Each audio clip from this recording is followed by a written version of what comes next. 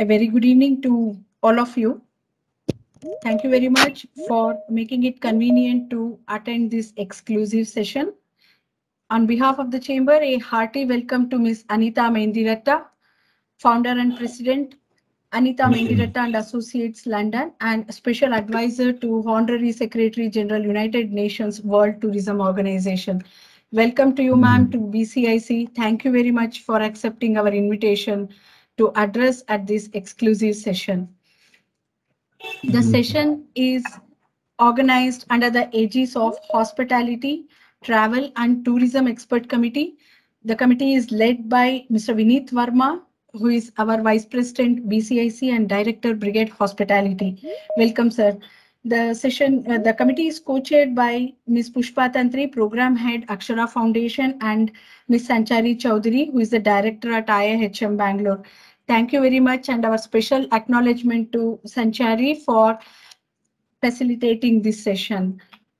The session is moderated by Mr. Rajesh Jha, Country Environment and Sustainability Manager, ABB India, and who also co-chairs our ESG Expert Committee. Welcome, sir. And I thank all the chairpersons of our various expert committees and the distinguished participants for making it convenient to participate at this session. The BCIC specially acknowledges our member companies for their sponsorship for the year: Bueller, Fundermax, MTR, IAMPL, SDMIMD, Sona Group of Companies, TVS, Vishwas Group, and Wipro. Now I hand over the platform to Ms. Sanchari Chowdhury. Over to you, Sanchari. Thank you very much. Thank you so much, Rupa ma'am. Very kind words of yours. And ladies and gentlemen, a very good afternoon and good morning to one and all. On behalf of our President, BCIC, Dr. L. Ravindran, and our Expert Committee of Hospitality, Tourism and Travel, Chairman and Director, Brigade Hospitality, Mr. Vineet Verma, and my co-chair, Ms. Pushpa Tantri, Program Head, Akshara Foundation, I take the opportunity to welcome the wonderful audience joining us from across the globe to attend the very special address by Ms. Anita Mendiratta, who is the founder and president of Anita Mendiratta and Associates, a London-based international consulting firm and special advisor to Honorable Secretary General of United Nations World Tourism Organization, UNWTO. She's also been certified as fellow by the IIHM International College of Distinguished Fellows. She is a committed tourism and development practitioner, working closely with leaders in governments, businesses, and international organizations across the tourism, aviation, and development sectors. Ms. Mendiratta is globally trusted and respected as a strategic advisor and 6-time published author. She began her professional career along a blue-chip corporate path, working in a number of Fortune 500 companies before advancing to leadership positions within one of WPP's global consulting firms.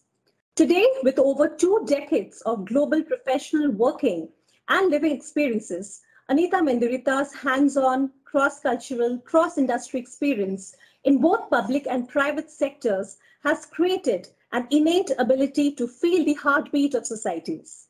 The economic, social, political, cultural, and environmental dynamics impacting and inspiring nations facing change, including confronting challenges. With her exceptional skills, she has proven her agility and acumen in mobilizing impact across diplomatic, governmental, and business spheres. Anita Mendiratta is highly sought after as both a strategist and advisor in the areas of national growth, development, and often recovery. She is called upon again and again to be the bridge between the government and business, assisting leaders to address conflict and find common ground to enable advancement of common agendas, breaking through the areas of contrast and conflict to realize shared aspirations. Her work in tourism and development is spread over the spectrum of destination, airline, airport, hotels and resorts, and mega events. With an international reputation as a respected and trusted confidant at the highest level, Ms. Anita Mendiratta has become a sought-after speaker, moderator, facilitator, board member, and coach for leaders and nations across the globe. Ladies and gentlemen, we are humbled to have amongst us Ms. Anita Mendiratta, joining us all the way from London this morning. Ms. Mendiratta would be addressing our August gathering on the topic, Creating Business Value Through Sustainable Marketing Strategies in Hospitality and Tourism Management. We're happy to mention a lot of young audience today, business leaders and our esteemed BCIC members who are very keen to hear her.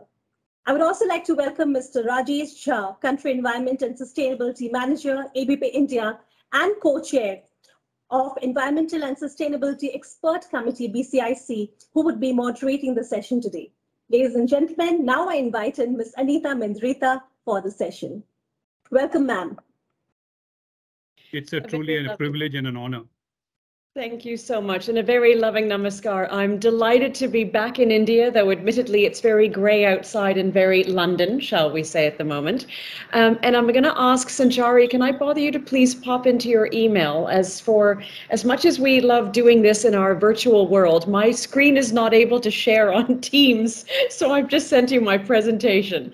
Ladies and gentlemen, I'm genuinely honored to be with you all. I'm very touched by this invitation, and it is lovely as an Indian daughter to be back in India. So I thank you very much for that.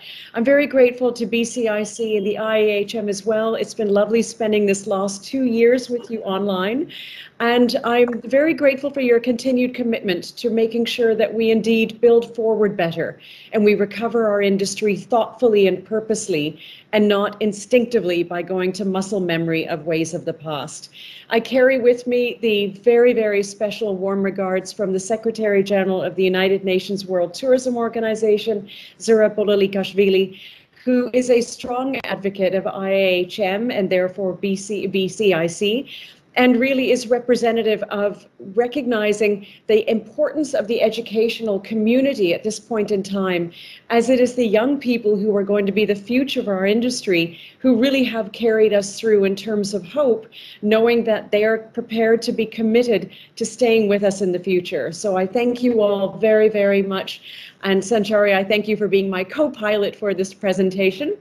I'll just give you the prompt to please share slide, and if we can put on the presentation, I hope it's downloaded on that side. Brilliant, excellent. If there's one part of the world you can count on for technology transfer swiftly, it's India. So I'm very grateful for that. Stunning. So Sanchari is going to be my co-pilot. Yes, Anita ma'am, I would just like to mention we have received the file already and we are just downloading it. So I think It will be taking a few seconds more, ma'am, for us to basically go ahead and present it on screen. Excellent. So I will continue to talk. Ladies and gentlemen, Yes. I've been given a very good brief by Sanchari, who's been incredible in being able to secure my time here. I thank you very much, Sanchari, for finding this gap in schedules. And importantly, when we were working back and forth around the title of this presentation, I work in diplomacy and therefore words are critical. Every word that we use is absolutely vital. And which is why when we talk about initially it was greening marketing and greening our industry, we need to be very cautious of that word green. Because we know that when it comes to issues of sustainability, of diversity, of unity, everyone is talking about it. Not necessarily everyone is doing something about it.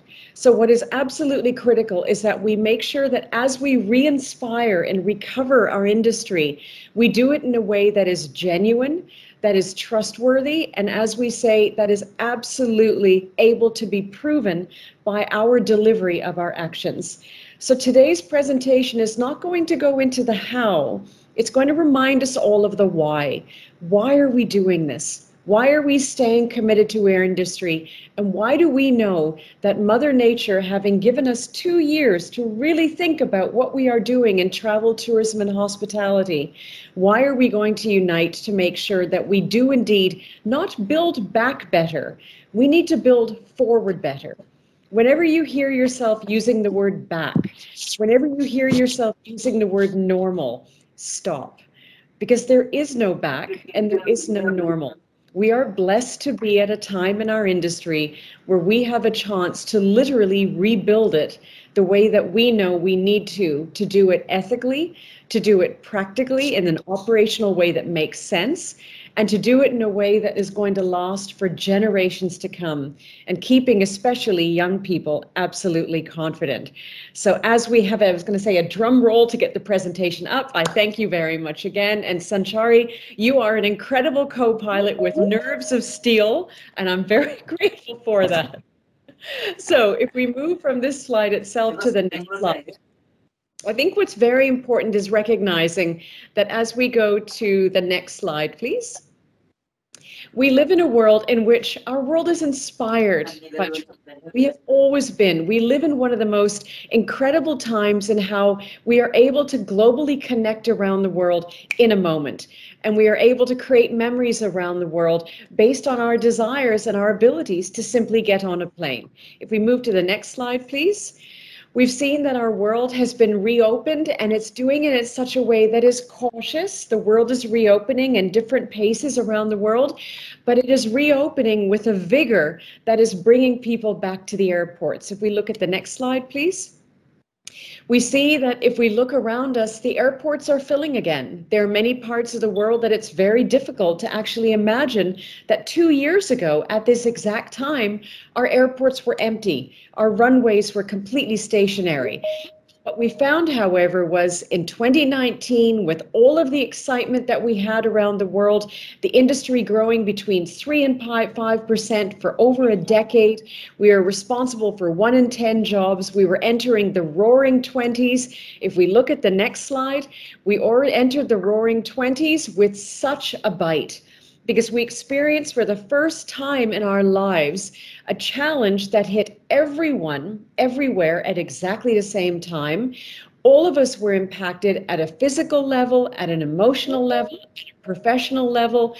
And importantly, if we go to the next slide, we were hit very much at a psychological level, because all of us around the world were hit by a crisis that was invisible. Our industry, our world has never had a crisis that has hit everyone everywhere invisibly. When there is a natural disaster, Mother Nature has a temper tantrum, damage is physically done to landscapes, and then we recover. When there's a terror attack or social upheaval, an incident takes place, and we recover. We've never had 2 years of sustained invisible crisis, and that has been part of what caused the trauma. If we look at the next slide, please. We saw immediately from the end of March in 2020, all of the boards of travel started to show cancellations. One of my last flights that I took place was actually in February of 2020. When I came to Mumbai, I was very grateful to be receiving an award. And just before I left, I was staying at the beautiful Taj property in Mumbai, and I was having lunch with Puneet Chatwal, who we know is a very strong advocate of IAHM and one of our global champions in hospitality around the world. And he and I were talking about how you could feel the ground starting to shake with all of the fears around this thing, COVID-19. No one knew what it was. And suddenly, within a matter of days, he and I were not able to travel once more. Thankfully, I was able to get back to London in time. He was able to get to where he needed to, but all of our world found itself grounded. If we look at the next slide, please. We see that in terms of the challenge that we faced, it was like no other challenge before. If we look at the next slide, please, and we go to actually the top line of the impact of COVID-19, it took us back 30 years in international growth of travel and tourism. We lost almost 1 billion international arrivals in 2020 alone. And most importantly, on the bottom right, between 100 and 120 million direct jobs were lost. Now, when we look at these numbers, I always think it's very, very important to not look at this as 100 or 120 million. It's one person from one family 120 million times. That is one person having to go home and say to their children, I'm so sorry, I don't have a job to go to tomorrow. We need to make sure that we're very careful about how much money we spend. We need to cancel all of those birthday presents that we planned for you. We need to manage school fees. The world went through one of the greatest shocks to its global society because of the number of direct jobs that were lost. Critically, and India is one of the best countries for understanding this, it's the indirect jobs. Because as we know, the impact of our sector goes far beyond those who work directly in it. If we look at the next slide, please. Immediately, we saw that all of us were leaving our offices and doing what we're doing now. We were living online from the waist up, being able to see each other, not quite know exactly how tall is Sanchari. I know how beautiful she is, but because of all of this virtual communication, I don't know how tall she is when I go to hug her, when I finally see her. If we look at the next slide, we saw that restaurants around the world, bars, hospitality venues were all closing up. The next slide demonstrates what airlines looked like, ultimately with the seats being empty, no one wanting to travel, and even if they wanted to, no one able to travel. If we look at the next slide, one of what I think is one of the most important slides, even though people couldn't commercially travel, 16,000 aircraft were grounded around the world. What we cannot forget are the heroes in aviation, because when the world shut down, there were more than 5 million people that were in the wrong place. 5 million people that were stuck somewhere because they were on holiday, because they were on business, because they were visiting someone. The airline industry put together repatriation flights of 5.4 million people. And what's critical about that is recognizing, again, in addition to getting people home, it was the aviation industry that stood up and moved doctors around the world, PPE around the world, vaccines around the world. So I'm a huge, huge fan of global aviation, because if aviation isn't flying, we in the world are not going anywhere, and neither is our economy, is our society, and is our healthcare. If we move to the next slide, please. Importantly, as the world reopens and we see tourism rebuilding again and all of the yay excitement that we can travel again, what's critical for all of us to remember, and what quite honestly, even those outside of the tourism industry recognized probably for the first time, is that tourism is not just about the tourists. If we look at the next slide, it's about the ripple effect. It's about that one tourist and the impact that it has on all of the people and all of the jobs around them. The next slide shows very clearly what it means. And this is what I say is the story of the egg. Now, Sanchari is my co-pilot, is also going to be my focus clearly of the presentation. So as a quick example, Sanchari leaves Bangalore and she wants to go on holiday. So she flies to the Maldives. Beautiful island. She needs a break. She wants to go by the water. She wants to just disconnect her laptop and enjoy some time off. She wakes up in the morning, she goes to the restaurant at the resort, and the lovely woman at the desk of the restaurant says, "Good morning, Sanchari. I hope you slept well. Let me take you to your table." That's one person Sanchari has met. Sanchari sits down and another person comes and says, "Sanchari, would you like some tea or coffee?" She would like some tea. They go off and they go and bring the tea.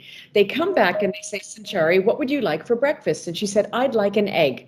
"Okay, how would you like your egg?" Sanchari would like her egg sunny side up. So those two people she's already met, one of them knows what she wants for breakfast. The person who takes her order, the waiter at the table, is person number 2. Person number 3 is the person at the kitchen that receives the order saying that lovely Sanchari would like an egg for breakfast. The person taking the order puts the order into the lineup so that the person at the kitchen who's receiving the orders, the 4th person, can see Sanchari would like an egg. That person takes the egg and takes the order and hands it to the sous chef.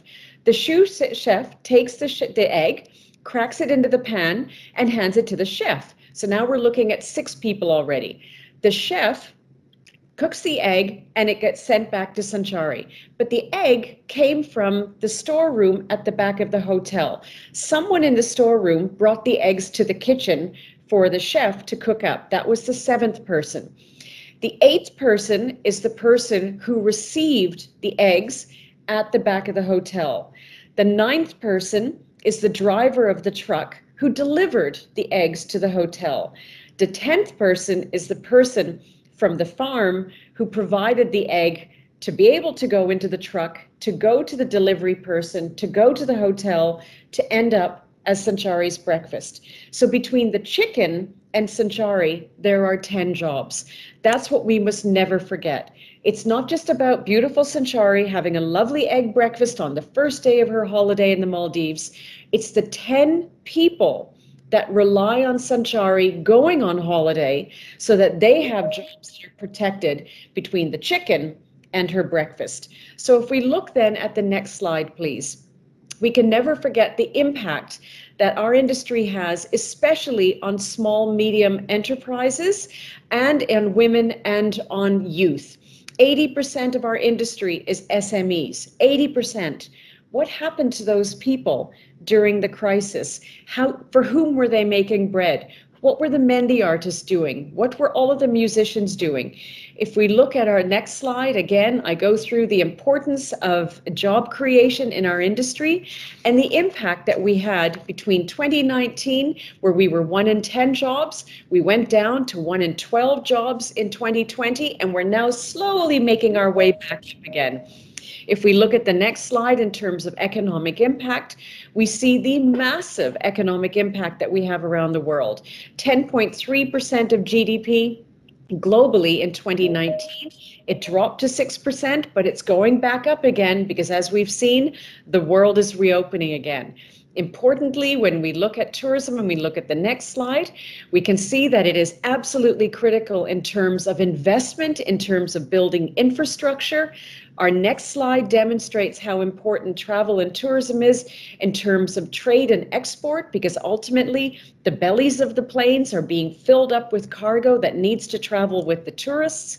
If we look at the next slide, it shows how important travel and tourism is to community enterprise, to keeping small businesses and especially small traditions and small ways of life thriving in this big global community. We look at the next slide, and again, we look at industries that are reliant on travel and tourism and how they are able to remain true to what they are, recognizing their past as a part of their future. Very importantly, on the next slide, if we look at the fact that our industry was also very critical in the protection of wildlife, making sure that travelers know that when they travel to respect wildlife, to be careful and to be caring. The next slide also demonstrates that our industry, because we are global people, we are able to keep an eye on global children. Our industry has always been absolutely critical when it takes care of young children, making sure that they do not get pulled into illegal crime because of their simply being young and vulnerable. Ultimately, if we look at the next slide, we see how important tourism is to the identity of countries. A country like South Africa, somewhere where I lived for over 20 years, though I'm from Canada and I have Indian blood, South Africa's identity was shaped enormously post-apartheid through tourism, through hosting the World Cup in 2010, through its now being one of the strongest destinations in the world. So as we see, as our world reopens, as we look on the next slide, slowly, slowly, slowly, we are seeing that travel is rebuilding. Very importantly, we're seeing that it's not just international travel, but domestic travel. And this is one of the best things that happened to our industry when we look at how it grew, because as the world reopened, we reopened first at a domestic level. Domestic tourism has always been the poor cousin of international tourism. Mother Nature is a tourism practitioner. She knew that by opening up the world again domestically, we raise the value for citizens of traveling in their own countries so that when international travel recovers, the baseline of every country's travel industry is going to be stronger. But we can see, compared to every other crisis in the world, we have a long way to go, which is why it's so important we do that together. So when we look at, again, the next slide, we can see that parts of the world are reopening, but they're reopening at different paces. We can see that Asia and the Pacific has only just started to reopen. And what I'm finding is critical is we need to be very sensitive to everyone around the world and how they are opening up in a way that is respectful of their healthcare first and then their economic health. If we look at the next slide, please. Again, as I say, what's fantastic is that we're seeing domestic travel is recovering, as is international travel. So all of the travel and tourism is going to grow into the next stage. If we look at the next slide, we have an important message that's coming from one of our world's greatest messengers about our industry and why it's so critical that we recover for the sake of the global community. If we could hit play, please. Tourism is one of the world's most important economic sectors. It employs 1 in every 10 people on Earth and provides livelihoods to hundreds of millions more. It boosts economies and enables countries to thrive. It allows people to experience some of the world's cultural and natural riches and brings people closer to each other, highlighting our common humanity. Indeed, one might say that tourism is itself one of the wonders of the world. That is why it has been so painful to see how tourism has been devastated by the COVID-19 pandemic. In the first 5 months of this year, international tourist arrivals decreased by more than half, and some $320 billion in exports from tourism were lost. Overall, some 120 million direct jobs in tourism are at risk.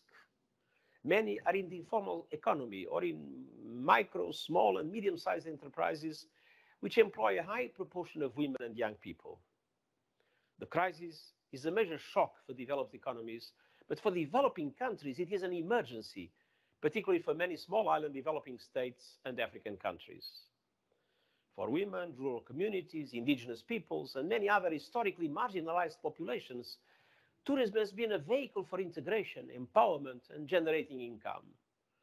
Tourism is also a key pillar for the conservation of natural and cultural heritage. The falling revenues has led to increased poaching and habitat destruction in and around protected areas, and the closure of many World Heritage sites has deprived communities of vital livelihoods. It is imperative that we rebuild the tourism sector, but it must be in a way that is safe, equitable, and climate-friendly. Transport-related greenhouse gas emissions could rebound sharply if recovery is not aligned with climate goals. Supporting the millions of livelihoods that depend on tourism means building a sustainable and responsible travel experience that is safe for host communities, workers, and travelers. To aid recovery, I have identified 5 priority areas. First, mitigate the socio-economic impacts of the crisis. Second, build resilience across the entire tourism value chain. Third, maximize the use of technology in the tourism sector. Fourth, promote sustainability and green growth. And fifth, foster partnerships to enable tourism to further support the Sustainable Development Goals. Let us ensure that tourism regains its position as a provider of decent jobs, stable incomes, and the protection of our cultural and natural heritage. Thank you. So what's interesting about that video, in addition to the fact that His Excellency, the Secretary General, speaks very clearly about the importance of moving on strongly and sustainably, and if we go to the next slide, please, what's critical is we have never, ever, ever had a time in our industry's life, travel, tourism, and hospitality, where beyond tourism, the highest level of the United Nations, the Secretary General of the UN, was speaking about the importance of tourism. And this is where, again, one of the, it's not a blessing, one of the elements that's come out of COVID-19 is that the global community beyond hospitality now recognizes the importance of our industry. So now we all start talking green. Everyone's talking about sustainability. But this is where, again, I wanted to really focus our effort, our attention on this presentation. When we rethink sustainability, we have seen through the last 2 years, through the learning of the last 2 years, that sustainability is not only about green and blue. We need to recognize, if we go to the next slide, please, that sustainability has 4 critical dimensions to it. So whenever we find ourselves using the S word, as I call it, please remember these 4 elements. This is one of the most important things that has come out of this last 2 years. Firstly, on the next slide, it's economic sustainability. Economic sustainability must be ensured because ultimately, no matter what happens, if we don't have that economic activity, the supply chains moving, we have significant peril across our global community. Secondly, on the next slide, it's, as we know, it's environmental sustainability.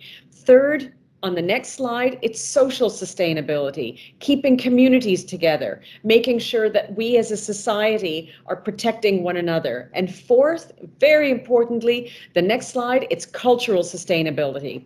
Now, I have a habit, and admittedly, that's my hand from Russell came about 2 weeks ago. I love getting my mehndi done. I absolutely love getting my mehndi done. And even my cousins, when I come to do work in India, if I'm in Delhi, my favorite cousin who's in Delhi, she knows that when I see her, the expectation is that we're going to go to the markets, we're getting my mehndi done. If it wasn't for travel and tourism, how many of these customs, how many of these traditions, how many of these parts of culture would even exist anymore? It's critical that we always remember when it's about sustainability, it's economic sustainability, cultural sustainability, social sustainability, and environmental sustainability. There are 4 vital dimensions that make sure that sustainability is holistic and it is genuine. Because if we look at the next slide, what is absolutely critical is as we rebuild our industry, again, it's the why. The how is an imperative. Sustainability is a part of the DNA of hospitality. It's a part of the DNA of travel and tourism and aviation. It's not a project. It's not a line item. And as we build this in, as we ensure that we are sustainable, we are ensuring that our industry is protected. Because ultimately, what is the opposite of sustainable business? It's bankrupt. What is the opposite of sustainable wildlife? It's extinct. Sustainability is not a choice. It is an imperative, which is why, as I say on the next slide, when we're talking about sustainability, we need to be very, very careful that we don't do the greenwashing. Not only because it's ethically the wrong thing to do, it's also because now, having been grounded from travel for the last 2 years, travelers know the difference. And if we look at the next slide, it's very clear. And this is some outstanding research that was just released this week by Expedia, which is looking at 10,000 of their people that are searching online and booking online through Expedia.com. It's travelers who are also recognizing when they talk about sustainable travel, they're not talking about it the way they used to in 2019. Now it's about, yes, recognizing environmental impact, but they also want to know the supply chains. They want to support local economies. They want to go out and immerse themselves with local communities, knowing the local impact that will have. And they want to get out of those traditional tier 1 cities, those hub destinations, going further into destinations, taking the impact of their travel deeper into destinations. So the travelers are saying, we understand sustainability in a new way. We as an industry need to make sure that we understand it the same way. And when it comes to making choices, we are making choices that reflect these 4 areas, because that is how travelers are going to ensure that we are being honest to what we are saying. I share with you now on the next slide a quote from one of my favorite leaders in the world. I've been very blessed to work in the Kingdom of Saudi Arabia for the last 5 years, involved in one of their mega projects of Alula, which is a 22,000 square kilometer footprint in the desert of a kingdom over 10,000 years old. It's an old Nabatean kingdom linked very much to the DNA of Petra in Jordan, but it's magnificent. It is truly an incomparable destination. But what he says very wisely, and these are quotes coming just from WTM last week, he is very clear in saying we need to stop talking about rethinking tourism, reimagining tourism. We need to do it. And when it comes to sustainability, we need to stop talking about the things we are going to do. We need to act on them. Saudi Arabia has been remarkable in how during COVID it continued to build. I'm the daughter of an architect. My father taught me very much about light and space growing up, just organically. And when I started going to Saudi Arabia, there was nothing built in this part of the desert. We now have there, it's a 5,000 capacity concert hall called Maraya. Maraya is Arabic for mirror or mirage. And what it basically is it's a building that is 100% mirror. And for me, as an architect's daughter, to me, this is the most exquisite, humble example of an architect recognizing the building is not the beauty, it's the landscape around it. And it literally reflects every single part of that area. in the valley where it's actually sitting, which is Ashar. It is spectacular. And so what the kingdom has been doing is recognizing when we talk about economic, social, cultural, and environmental sustainability, we have to invest behind it. And as he says clearly, a lot of people talk about sustainability, but few act on it. It's a big word, but the reality on the ground is to start basics. If we want to be good for tourism, we need to deliver and invest in sustainability, and nowhere is doing that like Saudi. Because ultimately, whether it's travelers or investors and even government officials, they're holding us accountable. We've been talking about sustainability. Are we going to deliver on it? So as we look to the next slide and we question what is ahead for global hospitality, there's so much we don't know. We know the crisis that we continue to experience because, as we know, crisis is not linear, it's layered. There were challenges before COVID. As we work through COVID, we look at the next slide, we know that globally we have an energy crisis. The price of fuel is going up. Everyone is conscious now of heating, of travel, of mobility. We know that when we look at the next slide, the price of food is going up. Global food supply chains have been impacted. Everything is being hit at a basic level. And people are saying, do they actually put money into eating or into heating? How do we manage that? We look at the next slide and say, well, then what does that mean for travel? We know that the cost of travel has gone up enormously. If anyone understands anything in aviation, it is that it is an industry in which you do not make money. The costs of aviation are massive. When we look at the prices now of tickets, they are incredibly high. They are not high because aviation is trying to make money back. Aviation depends on fuel. The cost of fuel, as we know, has risen enormously. In addition, because of the crisis in Ukraine with Russia, the entire airspace has been blocked off since March. That challenge means that someone flying from Asia to Europe or the Americas has to go around Russian airspace, which is a longer air route, which takes more fuel, which costs more money. So all of these things are impacting travel and tourism, in addition to, as we know, significant issues we've had in hospitality, in tourism, in aviation, about staffing. We lost so many people, so many, especially young people, because they couldn't trust the industry to be able to take care of them. They couldn't trust the industry to be able to protect their jobs. We need to bring those people back. We need to bring them back, recognizing not just the value of them as an employee, but the values they have now as an employee, really respecting their job aspirations, their career aspirations, and the fact that their well-being on the job is now vital. Bringing people back to work is not only about increasing their pay, it's increasing their feeling of worth. That is fundamentally important. So if we look at the next slide and why we can feel confident that despite all of these challenges, the world will continue to move, we can see from the slide after this, again, from this fresh Expedia communication and research, that on the next slide, we see the statistics of travelers saying, what is it behind their desire to travel? They need a change of scenery. They know the value of travel to their mental and physical health. They want to connect up with people again. They want to hug. They don't want to Zoom. They want to be able to spend the time, have new experiences, getting out of their comfort zones. Importantly, having new experiences also links to experiences that were missed out on. Weddings, memorials, funerals, births, birthdays, celebrations. So many events were missed. People want that back. We want the huggability of the world back. And I'm going to share with you before I wrap 3 executions by British Airways that were just released. And to me, the most effective advertising in the world is advertising that connects with human truths, that really connects with the heart of why people travel. One of the countries that did this better than anyone in the world is Incredible India. When you launched the Incredible India campaign years ago, I remember watching it the first time. I was living overseas and I heard firstly the music. You might remember when Amitabh made that campaign when he was leading the tourism industry, there was that beautiful sequence of the woman on the balcony releasing the rose petals. And the music, the theme for Incredible India started with the Saregama.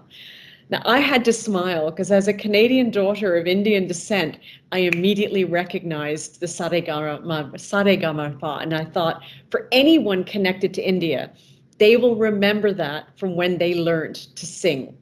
I thought that was absolutely beautiful, and anyone with musical connections knew it. Anyone around the world who didn't know about India, they just thought it sounded beautiful.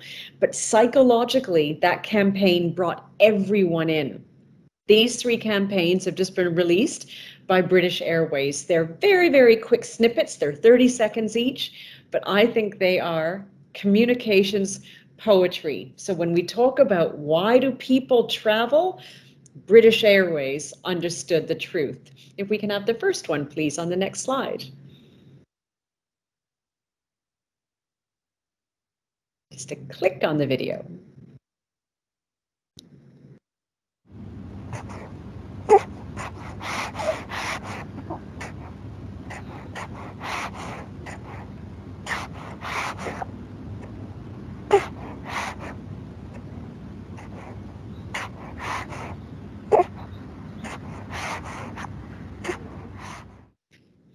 And we go to the next one, please, and then hit play.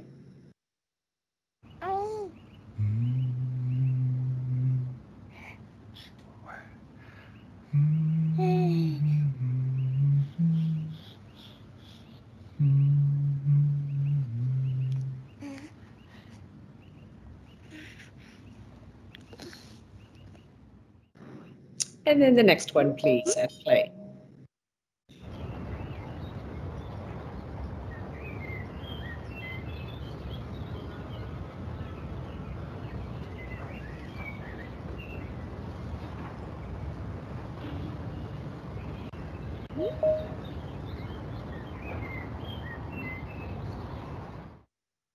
Such simple, simple, simple human truths.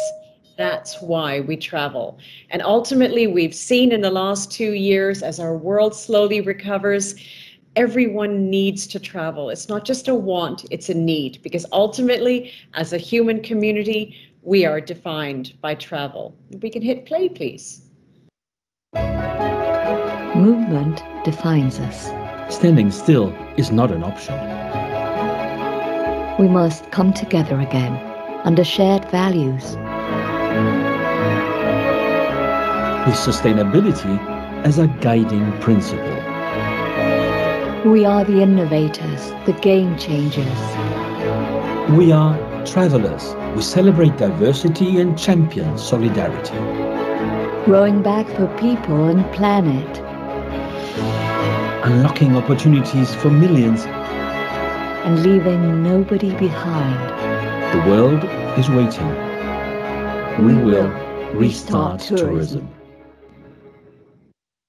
And if we go to the next page, please, I say a very loving Dhanyavad for the chance to share this message with you, to be with you all today. And I now hand over for any questions that may be had, and to our lovely moderator, Mr. Jha.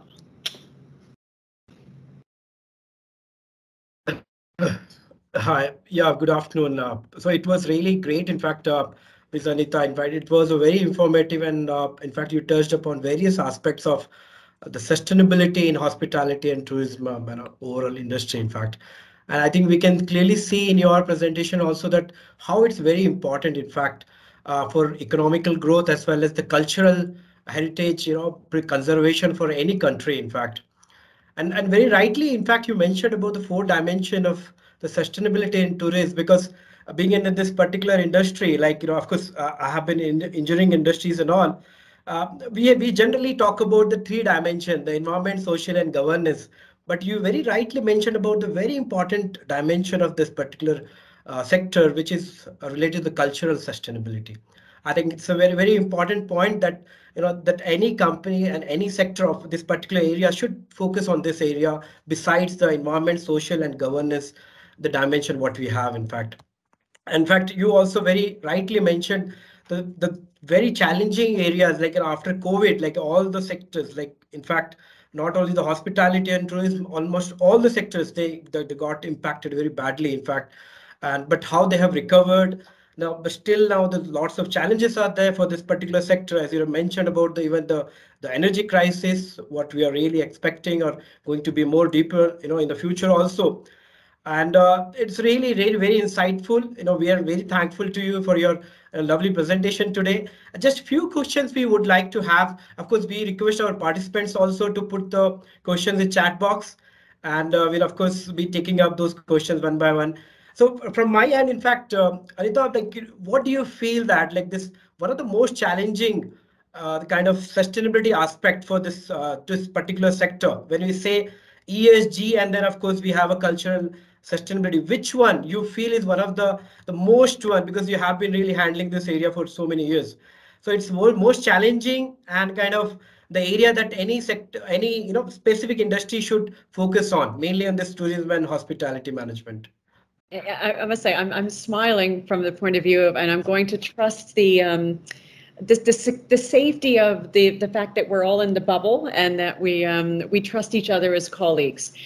I think the biggest challenge, quite honestly, is getting people to stop talking about it and do something about it. I fundamentally believe that, and that's where I always argue that Mother Nature knew what she was doing. We were growing as an industry so quickly.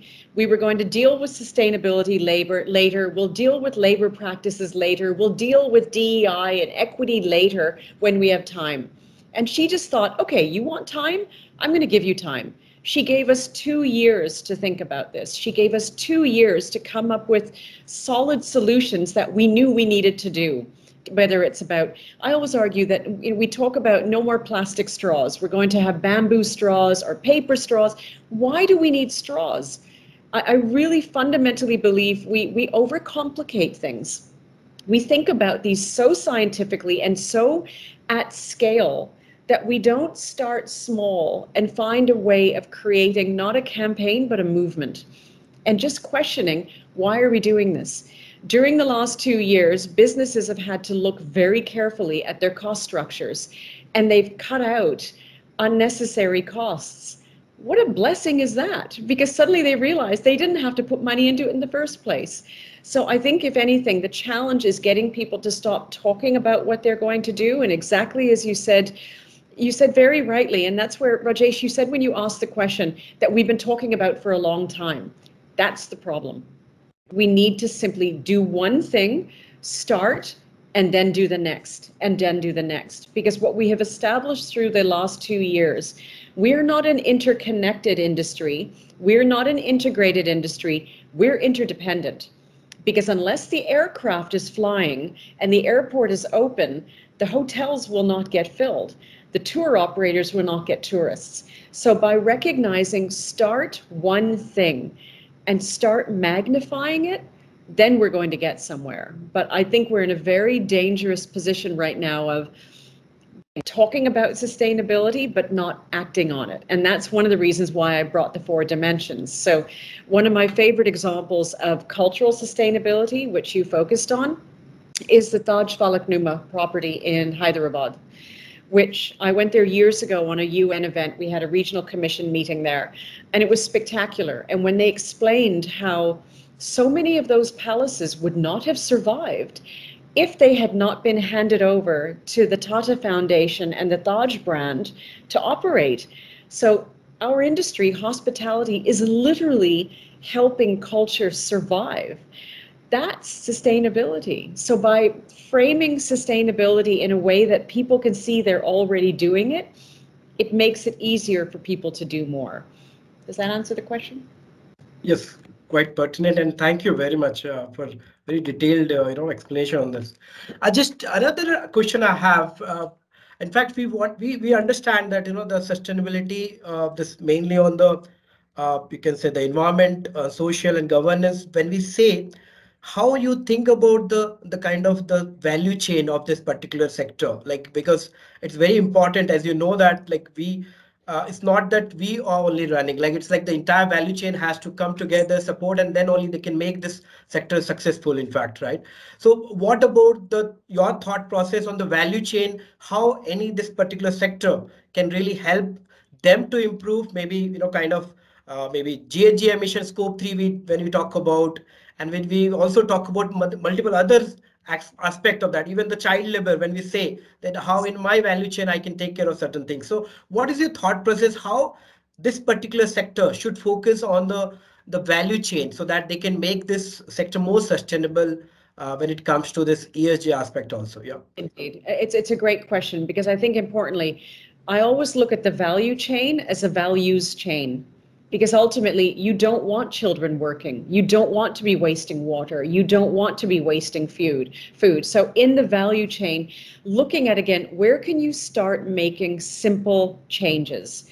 Because to say that we're going to address sustainability by cutting emissions, that's a massive technical operation. So if you look at sustainable aviation, for instance, one of the challenges is that aviation is looked at as a soft target. Stop the aircraft flying, the skies will be blue, the birds will be singing, and we'll hear them. There's 68 million people whose jobs depend on aviation. The problem is not aviation. The problem is emissions. The industry is looking, and they're putting billions into emissions management through sustainable aviation fuels. The challenge is that you need fuel production at scale. That requires government funding. So while we're waiting for that to happen, there's still other things that we can be doing. So, and I think this is where, when we talk about sustainability, put it on a spectrum of, in your value chain, what are the simple things you can start doing? And the larger, more complex, you can start addressing, finding solutions on. We already have some solutions, because I think importantly, you can either inspire people to change, nudge them to change, or force them to change. You'd rather inspire them to change. And to me, the inspiring comes from values in the chain. So what are we already doing now? What does it take to just shut the lights off when you leave? What does it take? I lived in Cape Town for 20-something years, and we all know that Cape Town had a water crisis. And it was severe. And you think, how can a city surrounded by water have a water crisis? When the water crisis happened, it became very politicized. I immediately made contact with ultimately the Office of the Presidency and said, this is not about water. This is actually about investor confidence. Because if we want to deal with the future of the country and the future as regards to crime control, you need to create jobs. You can only create jobs if you bring in investment. How do you bring in investment when there's no water in a country surrounded by water? By articulating it in a way of, how do we start? One of the biggest barriers, quite honestly, is that, Rajesh, one of the things that stops people from engaging in sustainability is the word sustainability.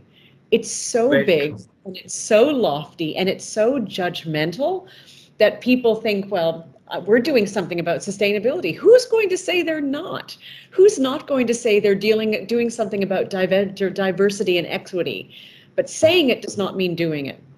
And that's where I really believe that whether we call it sustainable travel, regenerative travel, responsible travel, ESG, we need to stop saying and start doing. What are the simple things we can do by example so that we get more courage to deal with the complex?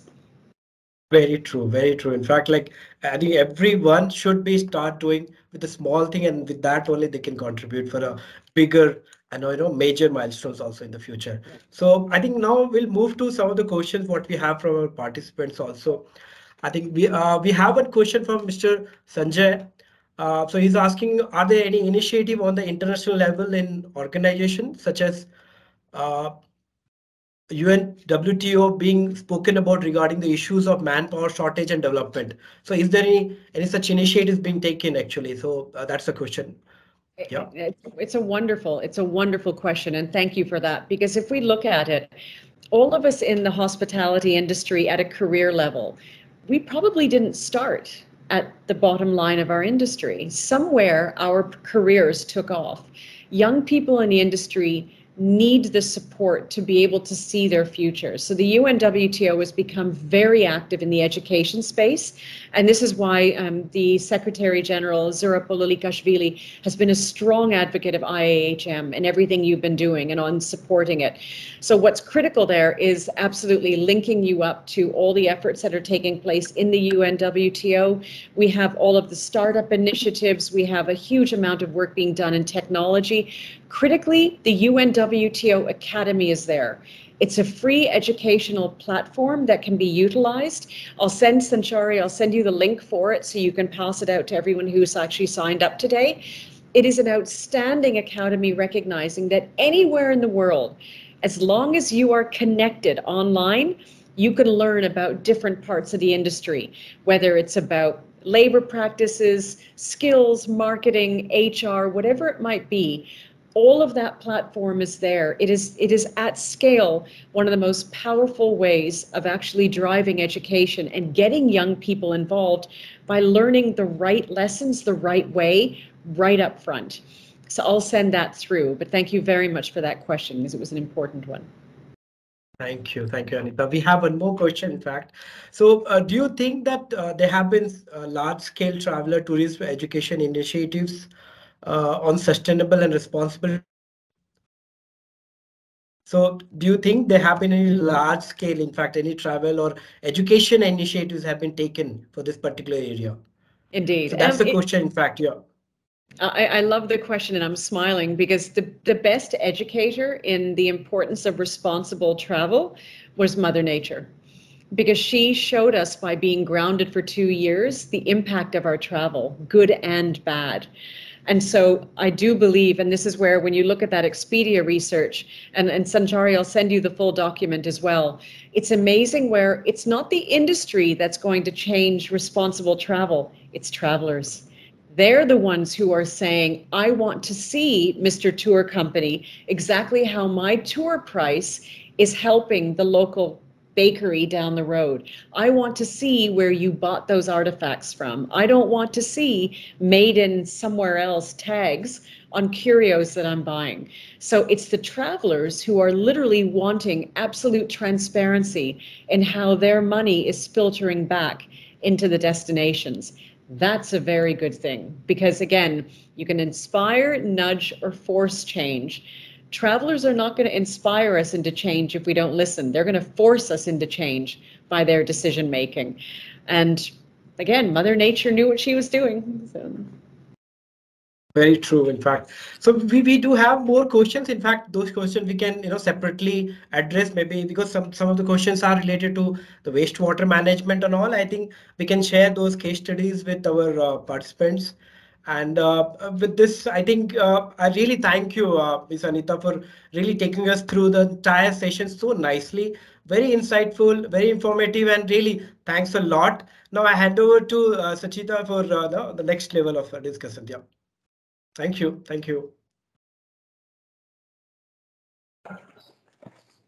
Okay, Sanchari, yeah, Sanchari, over to you, Sanchari. Yeah, please. Thank you very much, Rajesh ji, for putting across the questions to Anita ma'am. Anita ma'am, always a pleasure. You know how much I always look up to you, and you always definitely give us so much of knowledge and inspiration by every talk that you do. Your passion about sustainability basically encourages us and think about it and take it up so personally as the way that you always say. So, ma'am, thank you so much for taking up your time. We all know that you're extremely busy this month. I know, especially because you've been traveling so much and it was so difficult for you to manage this time for us. We are really thankful to you and grateful to you, ma'am, for giving us this time today. The presentation is beautiful, and I'm certain all the young minds, all the entrepreneurs, all our members of BCIC today, and definitely everyone who has been a part of this session has really been encouraged by your words, and definitely they get inspired to definitely feel and accept sustainability in their lives. So thank you very much, Anita ma'am. On behalf of my entire expert committee led by Mr. Vineet Verma, in fact, Mr. Verma has given you a lot of appreciation, and he couldn't be here till the end of it because of an emergency for which he had to leave. But definitely he's extremely happy, ma'am, and so are we. Thank you very much for sparing your time and being with us today, this afternoon. And whenever you're here in India, we would love to welcome you, not just at IHM, but definitely at our BCIC office too at Bangalore. So thank you very much, Anita ma'am. On behalf of all of us, thank you very much for being here today with us. And definitely a very warm thanks to our entire audience for sparing your time and learning so much from Ms. Anita Mendiratta's session, which definitely comes with a lot of effort because she's a very, very busy person, yet a very humble and an amazing human being that she is.